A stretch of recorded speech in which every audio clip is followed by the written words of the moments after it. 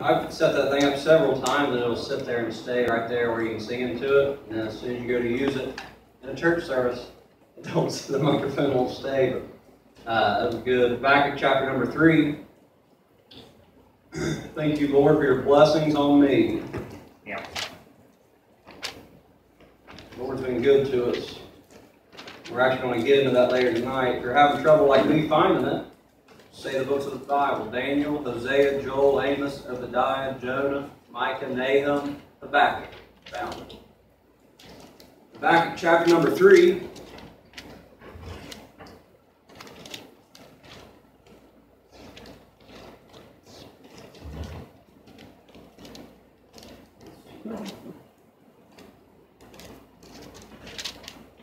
Mikey came up to me after the service today and said, "When are you, me, and Unky going to march around the church?"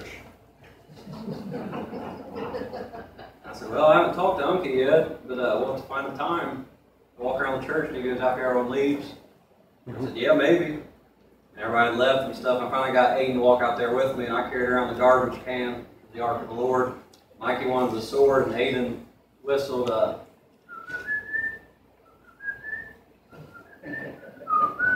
We marched around the church one time for Mikey, so if you don't remember anything else in the message, at least you remember we marched around the church.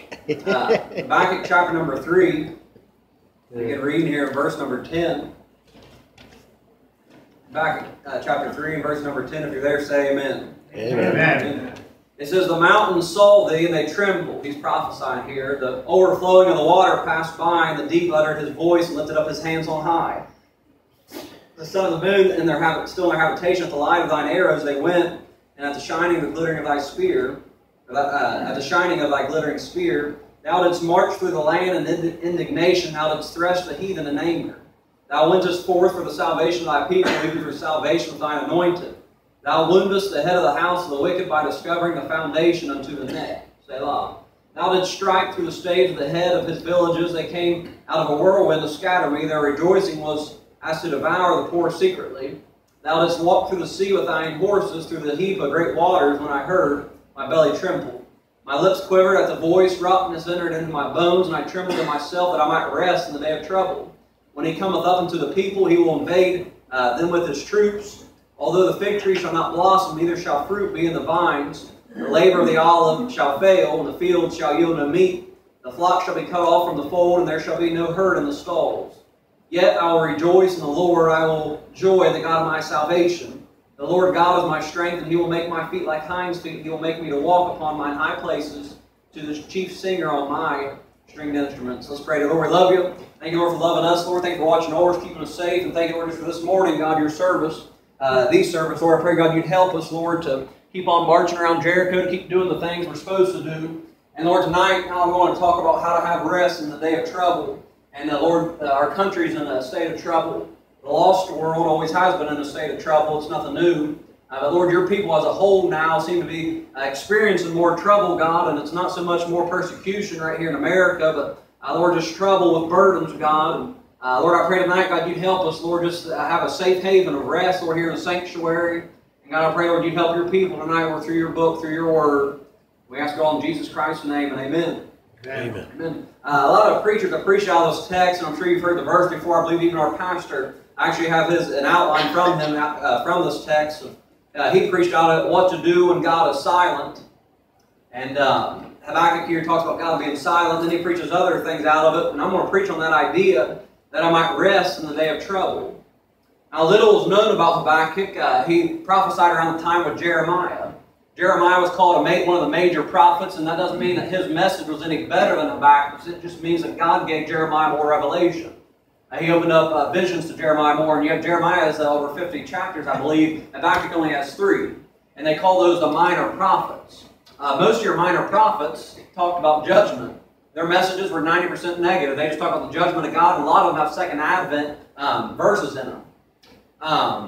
And the book is 90% negative, just like most prophets were. It also has a Second Advent passage in it and a reference to Joshua chapter 10, verse 12. We haven't gotten to it yet, but in Joshua chapter 10, they need to kill a lot of people, and they don't have enough time to do it before the sun goes down. So God actually holds the sun still.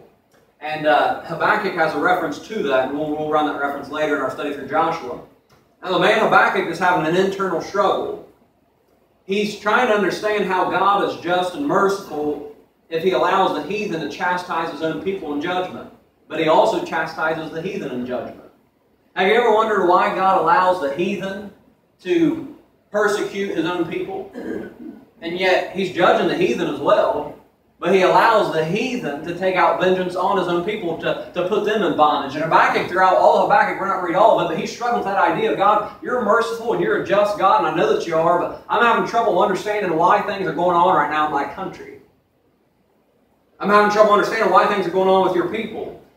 We don't know a lot about him personally, but spiritually, he was more concerned with the holiness of God being vindicated, or brought out, defended, demonstrated. He was more concerned with the holiness of God being brought out than that his own people should escape chastisement. In other words, Habakkuk's saying, I'd rather God's righteousness and holiness be displayed than for us to just get off easy.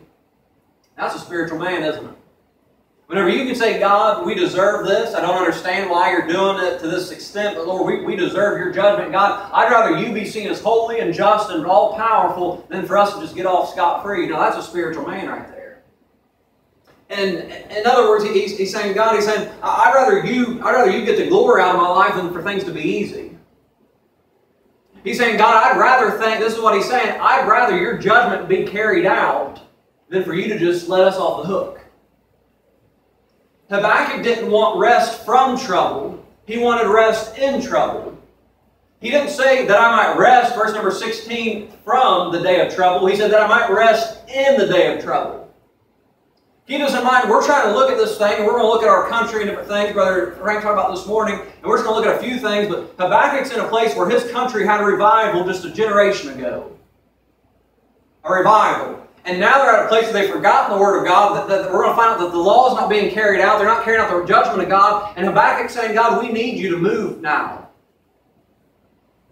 And Habakkuk didn't say, I want to rest from trouble, I want to get out of trouble, I want the judgment of God to stop. He's saying, God, the judgment of God's coming, your judgment's coming, I just want to learn how to rest while it's coming.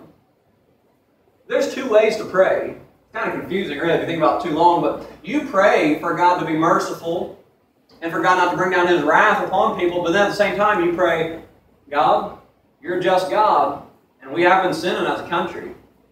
So-and-so has been living a life of wickedness, God, and you are just a judgmental God. So, God, you may need to chastise them or our country for them to get right.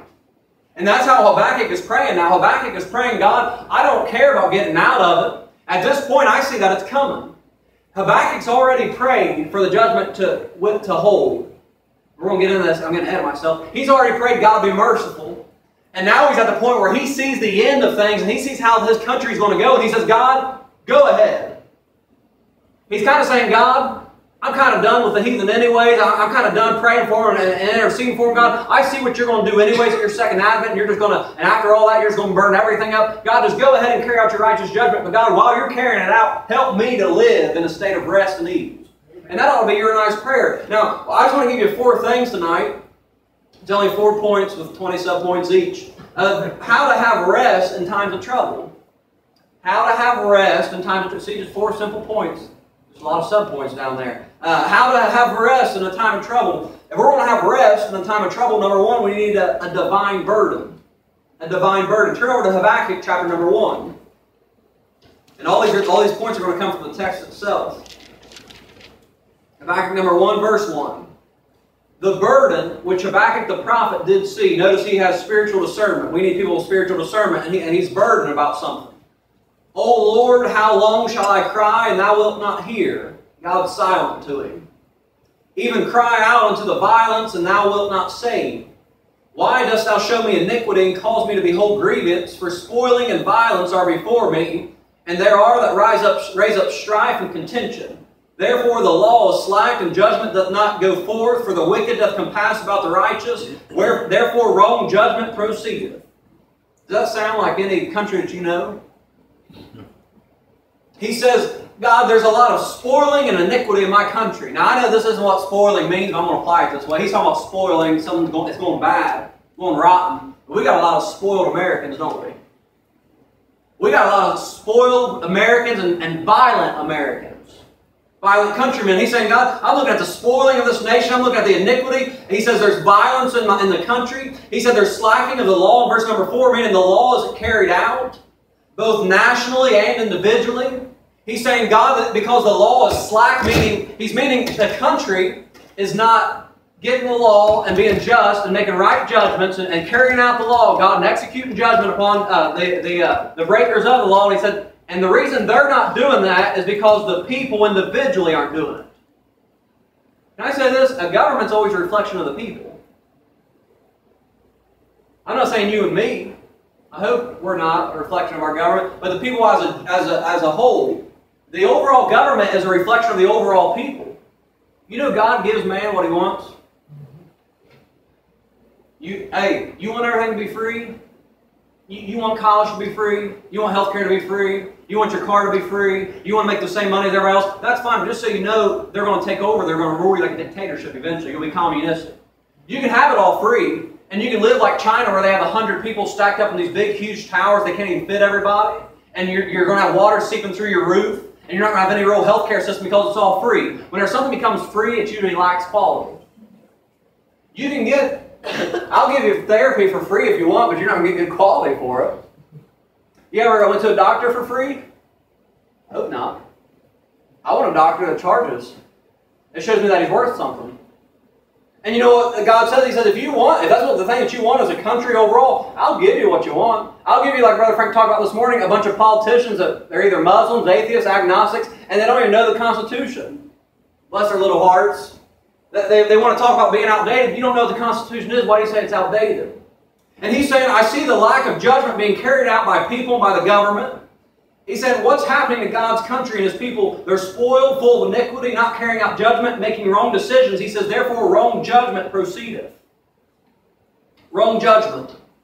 Individually and nationally. You know, whenever someone comes before you, as a judge, I'm not a judge and I don't pretend to be, but whenever someone comes before you and you say, you're being charged today on the account of you killed 3 young girls, murdered them, and then raped them. And how do you plead? You plead insanity, not guilty? Okay, I understand you're insane, but what we're going to do is there's a chair over here. And what we're going to vote. We're going to give you a trial, like the Bible tells us to do back in Exodus. That's where we get our judicial system from. It's where we get our 3 branches from. And we get our government from the Bible. We're going to give you a trial, and you're going to have a jury of 12. 12. Where's that number from, I wonder? Where'd they get a random number of 12 at? Huh. Anyway, we're going to give you a trial, and you're going to have a jury of 12 people to verify them out, 2 or 3 witnesses. We're going to do it even better. We're going to give you 12, one for each tribe of children of Israel. But anyways, and the man behind me, Moses, that has the commandments, we actually got all this from him. But we're going to give you a trial. But after that, I'm pretty sure you're guilty, but they'll vote on it, and I'll make the final decision. And then you're going to go sit in that chair, and we're going to execute you. Now, I know you're insane, but we're not going to send you to an institution because you killed people. And are we sending you to that institution? We pay for you and pay a couple $100,000 a year more than the regular human being outside the institution. We're not going to pay that for you.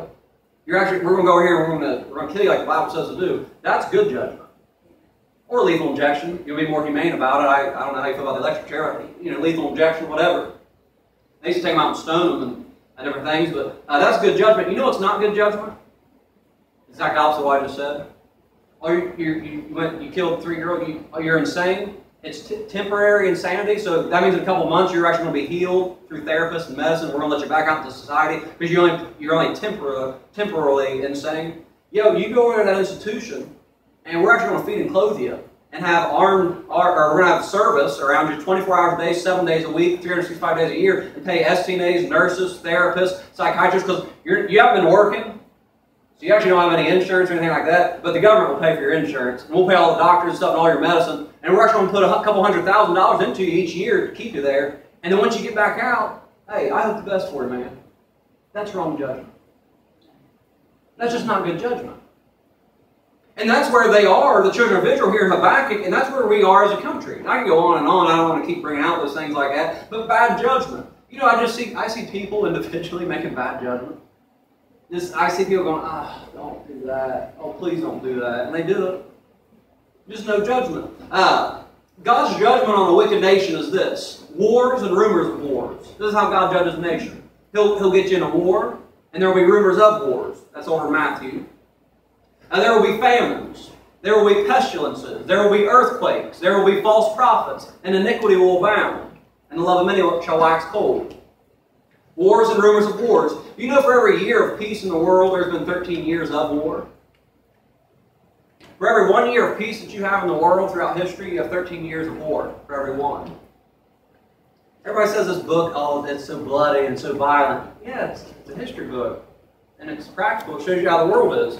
The rate of wars has increased since 1945. There's been over 300 wars since 1945. Since 1945, not one day has passed without some kind of war in the world. World peace. God bless their hearts. Little UN. World peace. You guys are doing a great job of it. UN. Thank you all, UN, for the world peace you've been bringing. Every single day, there hasn't been one day passed where there's not war. 50% of the world's scientists work on weapons research. You know, 50%, 1 out of 2 scientists work on weapons research. There was not so many rumors of war until now with the mass media. The mass media helps you know about wars and rumors of wars. The media, man, they'll tell you. You see President or King Jong-un, did you see him sneeze the other day? I think he has the COVID. I think he got it because Russia, Putin, gave him the COVID to try and start a war. And they just talk about rumors and rumors of war. Not going to happen. They've been saying we're going to go to war with China for 30 years. I know some of you got mad on that. I know China, I know they're red, I know they're commies, I know all that. But we haven't gone to war with them yet. And I know they keep saying we're going to go to war with China, we're going to go to war with China. Well, I mean, how long are you going to play that one for, honey? I mean, you're just going to keep singing that through the headline? It's been in the headlines for 30-some years. We might eventually go to war with China, but that doesn't make you right. They've been saying we're going to go to war with China for 30-plus years. But God, whenever He wants to judge a country, judge a nation, judge the world, He'll bring wars and rumors of wars. He'll bring famines. You know, we're having famines today. Food shortages because workers couldn't get to the cellars, and the sellers couldn't come and buy the things. You heard about all the milk they threw out. You heard about farmers can't obtain seed or get fertilizer for their crops. My wife said the other day, she saw that everyone was talking about how the milk, they threw out all that milk, and now some farmers are saying they're actually making more money because now people are buying more ice cream, staying home and eating it. So a couple farmers said we're actually selling more ice cream than what we ever have. But famines, there are famines. There was a bunch of locusts over there in Africa and Asia that were killing a bunch of crops just a couple months ago. And the Somali government was trying to take things out there and pesticides to kill them, but couldn't. So He'll send famines to the country. He'll send pestilences. Pestilences like a sickness. You say, I don't believe in the COVID. Okay, do you believe in the flu and pneumonia? Those are pestilences. Those are sicknesses. And people do die from the flu. I hope you'd at least admit that. If you don't believe in the flu, then do you at least believe in pneumonia? Do you believe that's a real sickness? Yep. Okay. There are pestilences in the world. Pestilences, sicknesses like STDs. You know, I read the stat today. I didn't know it was that high. You know there's 1 million every day acquired STDs that they find? There's over 375 million STDs, confirmed cases, new cases of STDs every year. Over 1 million a day of STDs. You say, what is that? God's judgment on a wicked nation, on wicked people. AIDS, I read in AIDS, over 76 million people have been infected with AIDS, 33 million dead. AIDS. I hope you know how that came about. It's not what they teach nowadays. Earthquakes. You know how many earthquakes there's been? Since 1890 to 1910, in 20 years there, 1890 to 1910, there were 4 recorded earthquakes. Since 1910 to 1930, there were 4 killer earthquakes, serious ones. From 1930 to 1950, there were 9. From 1950 to 1970, remember the 60s there and 70s when the hippie movement came big and you had the Beatles? You know, they're not that bad. They're well dressed. I mean, they wear ties and everything. They're not that bad. Well, isn't it kind of weird? No one ever seemed to notice there were women pulling out their hair and screaming to go and hear them. And Elvis. Sounds a lot like devil possession, don't it? But they're just some good old British boys, you know, shirt and ties. Well, it sure has digressed since then, hasn't it? In the 1950s to 1970s, 20 years, there's been 22 earthquakes. It went from 4 to 4 to 9 to 22. From 1970 to 1980, that's only 10 years, there were 64 killer earthquakes. From 1980 to 1998, about 20 years, there were 200 killer earthquakes. God wants to judge. You know, we judge people with how we do. God says, I'll just open up the middle of the earth and just shake everything and kill a bunch of them. But that's judgment on a nation that's forgotten God. Many false prophets, He said, will go out. You know false prophets is a sign of God's judgment? He says, I'll let you be deceived if you want to be deceived. Benny Hinn, There's a video I watch of Benny Hinn, and there's a rock song. It's not a good rock song, but a lot of people listen to it to lose weight. But the song's called "Let the Bodies Hit the Floor." Let the bodies hit the floor. The whole idea is that they start screaming. They're going, it's like heavy metal. But someone put a video of Benny Hinn healing people to that song. So it's got Benny Hinn going up to a guy, and that guy's standing there with a couple men. And it's got Benny Hinn going, let the bodies, and you hear it, let the bodies hit the floor, let the bodies hit the floor, let the bodies hit the, and then he goes like that, and the man goes, and they start screaming, floor, and that guy goes, you fall down to the floor, and then he's taking his jacket and throwing it on people, and they're falling down, hitting the floor, and singing that song, let the body, and it's drumming and everything like that. It's kind of funny. Someone said, he goes up to people and goes up and kind of do this to their face, and they fall down like this. And someone said, if I went around slapping people in the face and hitting them with my jacket, they'd arrest me. But he goes around and doesn't, and he gets millions of dollars for it. But anyways, he's a false prophet. There's another man I was watching one time, it's over in Africa, I think it was, but he has a Pentecostal charismatic, and he had a big balcony of people, thousands of people, and down there, and his message was, do you want the power of the Holy Ghost? Do you want the power of the Holy Ghost? He goes, take it! Like that. And a couple hundred of them just fall down in their chairs. And then he goes, you want the power of the Holy Ghost? You want? And they're playing drums up there. You want the power of the Holy Ghost? He goes, take it! Like that. And then a couple other 100 people go down. And then he goes up to the balcony and he goes, do you want the power of the Holy Ghost? He goes, you want the power? He goes, take it! Take it! Like that. People are just falling down. Idiots. Bless her. I mean, deceived people. I'm sorry, I shouldn't say idiots. Fools. Deceived. And folks, there are millions of people listening to them. And you and I look at that and say, oh my God, do you have like a less violent way to heal me, or less violent religion? And but I mean, you have Jehovah's Witnesses. They go door to door. You know what taints the door-to-door ministry? It's not the fundamentalist movement. That didn't taint the door-to-door ministry. What tainted the door-to-door ministry was Jehovah's Witnesses and Mormons. They see us come by and they think that that's who we are. Again, false teachers. That's one of God's false prophets. One of God's judgment. Iniquity abounding. You can look at you can't look at billboards anymore. People run around literally naked in public. Nakedness in the Bible is defined as anything above the knees and showing off the chest. And it shows off the chest. I wish that was all that people showed when they walk around in public. We just went to Kroger the other day, and I'll stop it there. Anyways, iniquity abounds. The love of many shall wax cold. You want to know how cold people are nowadays? We went for the tent meeting and passed out over 200 flyers. A group of people over several weeks. We passed out over 200 flyers. I'd say we met with people personally, about over 50 of them. My wife and I met with one lady, and she started crying, talking about hardship she was going through and how she was going through problems with her husband, her children, all these different things. And I'm talking about how to have rest when they have trouble. I'm talking about God's judgment on a nation. I'm talking about the love of many shall wax cold. That's how God says, that's how it's going to be in the last days. And we're crying, we're praying to this girl. We give her a hug and stuff, invite her to church, we get her number and everything, and she never does show up. You know, the 200 flyers we passed out, not one person showed up. And think about it, we weren't going up to them saying, you need to get right. You know what your problem is? You need to get right in church. We were going up to them and saying this, we'd love to have you out at our church services. We got a little country church down the road on Irvin Road. We'd love to have you out. We're having a tent meeting. Rodriguez family is singing. Look at these kids here, 13 kids. They're going to be singing, Brother Paul will be preaching. We'd love to have you out. And you would think out of 201 may show up and be like, I think I do need to go to church. And they seem really nice. I should probably go. Not one of them came. We did have visitors from the community, but they weren't any of the ones that we knocked on their door. That's usually how that goes. God sends in other people for the ones that you go and get. But the love of many shall wax cold. People are waxing cold. That's God's judgment on a nation. That's how it is right now for Habakkuk's time. And it's like that nowadays. You know what God's judgment is on an individual that's not keeping His law, that's going slack on His law? Depression and anxiety. And let me say that real carefully.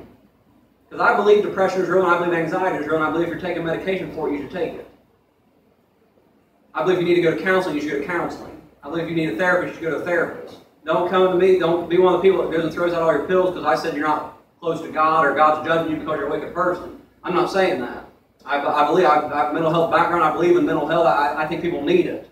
If you've dealt with some people I've dealt with, you would realize they need it too. I've sat there with men and they've told me, they're at the mission, what their parents have done to them, what their siblings have done to them, what their uncles have done. I've shooting heroin up since the age of 11. They need a little bit more than thou shalt not. So don't get me wrong, but did you know 1 out of 6 Americans are taking antidepressants? Did you know God can judge an individual by bringing stress financially?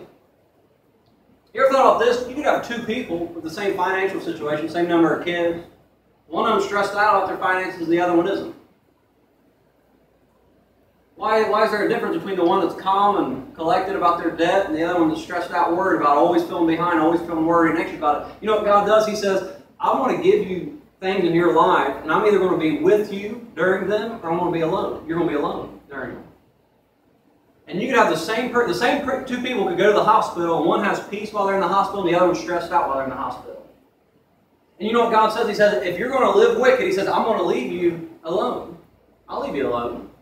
And what He usually does is He leads you to right in here, where you're between your mind, between your ears, and all of your problems stuff that come in, and He says, yeah, I'm not going to give you peace of mind, peace of heart. That's God's judgment on an individual. God's judgment on an individual. If all else, God will let you live a normal life, but He'll let you go through it alone if you're living wicked. I don't believe this. You ever heard someone say that if you don't tithe and give offerings, your car will break down? Anybody ever heard that? They say if you rob God, Malachi 3:10, if you rob God, tithes and offerings, your dryers won't go out your house. My parents have tithed and gave offerings for 40 years, and we've had dryers go out. We've had cars break down. That's not a doctrinal thing. We're not in the Old Testament under the law. If you don't give your money financially, He hurts you. He brings judgment on you physically. But I do believe this. If you're living right for God and your car breaks down, you'll have a better spirit while it's broken down. Brother Will, you look at your car breaking down as God just must have wanted me to stay at this church and come back another night. It was a blessing. He got to come back the second night. It got on Friday night. He's preaching on eternal security, and it was a good meeting Friday night. And Brother Will got to be there because the Lord let his car break down. Now I know this. I know whenever you're not walking with the Lord and you're not spiritual, you didn't read your Bible that day, I know whenever your car breaks down, you have a little bit different reaction usually. Not Brother Will, I'm talking about me or the average person, but many of God's people are burdened down by things that God never intended them to bear. If we're going to have rest in the time of trouble, we have to be burdened down about what God's burdened about. Habakkuk is burdened about God not getting the glory in his country. Habakkuk is burdened about people who are not living right. Habakkuk is burdened and wanting a comforting word from God and to know that God is still in control. You know that's a good burden to have? You know there's good burdens that you and I are supposed to bear, like caring for our country and that God's not getting the glory in our country, caring for individuals that aren't living right, or they're not saved, or they're not in church, or they're not. That's a good burden to have. That's a right burden to have. But folks, there's a whole list of burdens that Christians get caught up in that God never intended you to have. I bring that up all the time about social media, YouTube, and Facebook, and all that stuff, but all of that stuff does, it brings burdens in your life, conspiracies and things, and you say, where are they really going on? I know they're going on. Why do you have to know about it? I mean, why do you have to know? I got real quiet there. Why do you have to know about all the things that are going on in the world? I just talked to a man the other day, and he said, Aaron, you ever seen this on Facebook? And he showed me some big conspiracy thing about something going on with sex trafficking or something, this and that. I said, no. I said, I don't get on Facebook hardly. I hate that for the sex trafficking. I hope it's not real. I hope it's just a big hoax, but I'm not burdened about it because I'm doing other things. I'm trying to help, do different things like that. Habakkuk is burdened about what God's burdened about. Souls going to hell, that's a good burden to have. Saints at the judgment seat of Christ, that's a good burden to have. You and I should have a burden to see each other at the judgment seat of Christ be successful. We were praying down there earlier tonight, and I believe I was praying for someone in the church, and I said, Lord, I want to see them at the judgment seat of Christ just get blessing after blessing, reward after reward. You know what Paul's burden was for his churches? That at the judgment seat of Christ, they'd be like a fatted calf, man. They'd have all the richness, all the blessings, and that God would they'd give an account of themselves, and they'd stand at the judgment seat of Christ. And Paul said, ye are rejoicing in the day of Christ. Paul's burden was to see other saints grow and get help and witness and be faithful and grow spiritually. So that way at the judgment seat of Christ, they wouldn't be naked and ashamed. They could stand there boldly. I don't know about you, but I like seeing other people succeed.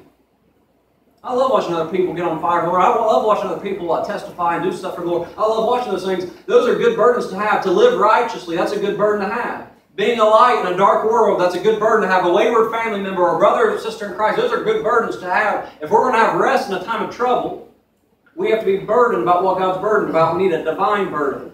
Ask yourself this, the next time you're worried about something, God, are you as burdened about this as I am? Are you as burdened about this thing as I am? You know what, on vacation, it was raining Tuesday morning, and you know I never did pray for it to stop raining? Because you know what I said? Lord, I don't think you're real burdened about our vacation. I just don't think you're real burdened about it, and I've got much other bigger things to pray for, I guess. Lord, if you want it to rain today, that's fine. I'm not even going to pray for it to stop raining. I thank you for the rain. I didn't worry about it. I didn't sit there and go, oh, we're going to be able to go hiking today. What an awful day. Or we blew the money and was it? No, just whatever. That's a simple example, but whenever you ask yourself, say, God, are you as burdened about this thing as I am? It'll help you put things in the right perspective. By the end of the chapter, Habakkuk is singing and rejoicing. We're going to get to it in a minute. You say, all that news that you gave me was depressing about the country and judgment of God and different things. I know. But by the end of it, Habakkuk is singing and rejoicing. If you're going to have rest in a time of trouble, you need, number one, you need to have a divine burden, a burden from God. And number two, you need a dictated book. A dictated book. Look over in chapter 2. Habakkuk chapter number 2.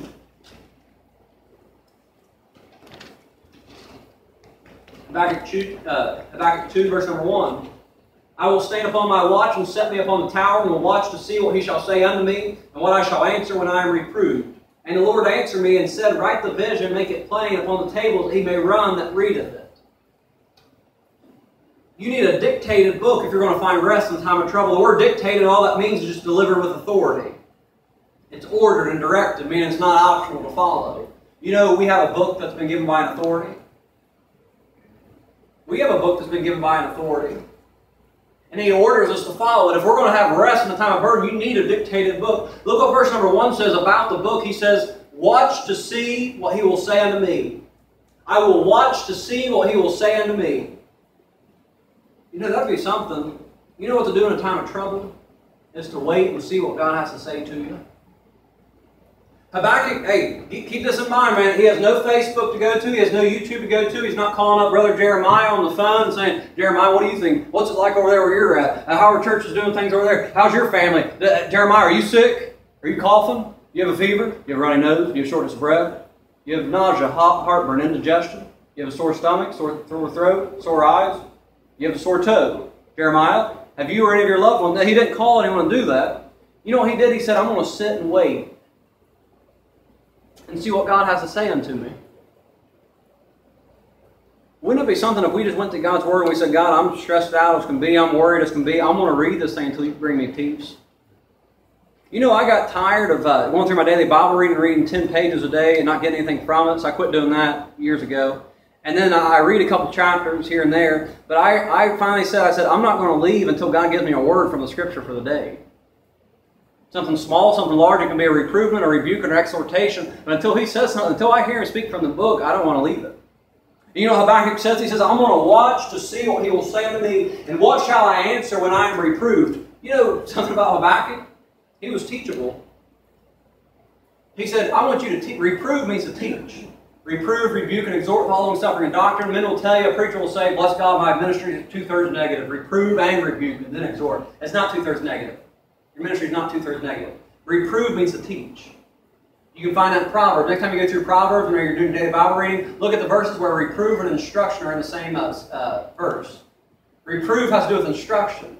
Reproof has to do with teaching. Teaching is one of the hardest things to do. Learning is one of the hardest things to do. And you know what Habakkuk says? He says, Lord, teach me, as a grown man, what I need to do in this time of trouble. What if we all were so obedient we were just waiting to respond to the Word of God every time we read it? I'll give you an illustration before. And Brother Frank mentioned this morning about obeying the Bible and believing it are two different things. Obeying the Constitution and believing it are two different things. He brought that out.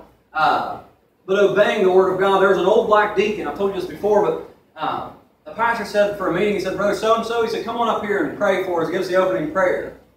And that deacon walked up, and they usually have those suits with like 5 buttons on them. They go down to about their knees, and they button it all the way up. They usually have cuffling and different things, and he had a nice watch on, and nice glasses and everything, and looking good. He comes up and he goes,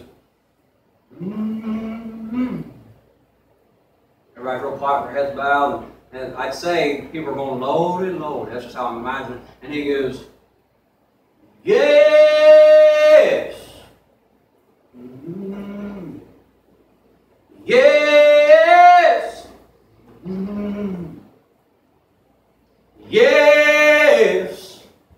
all the people went, yes. And he went, yes. And they all went, yes. Like that.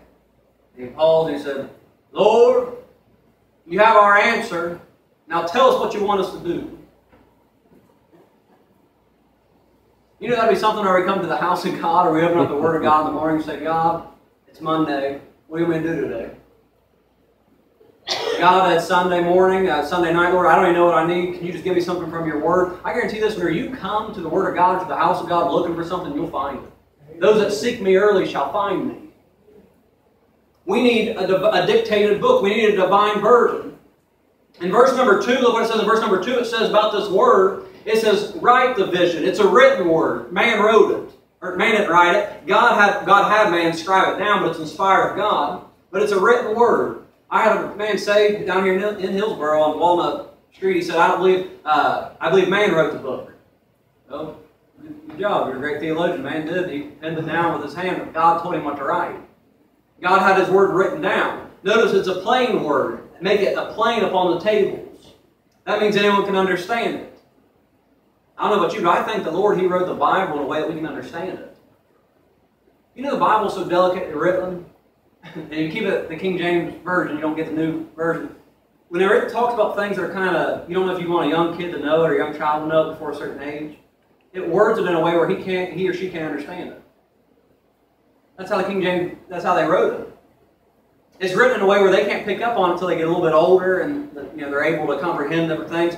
And God, it's plain so anyone can understand it. You know, a child can understand the Bible. And then notice that He says that he may run that readeth it. He may run that readeth it. You know what I write sometimes in my notes whenever I'm preaching? I'll have a couple points down, and then I'll write in there, run with it, Aaron. And what that means is if you feel liberty to do so, get on with it. I'm talking class. Give it your all. Run with it, Aaron. Give it all you got, man. Give the people. I don't even call it a show. Just give them all you got. I'll write it there. Run with it, Aaron. Whenever I feel a point's just good, and it blessed my heart while I was studying and preparing to write it down. It's one of those points where I go, whoa, that's a good one.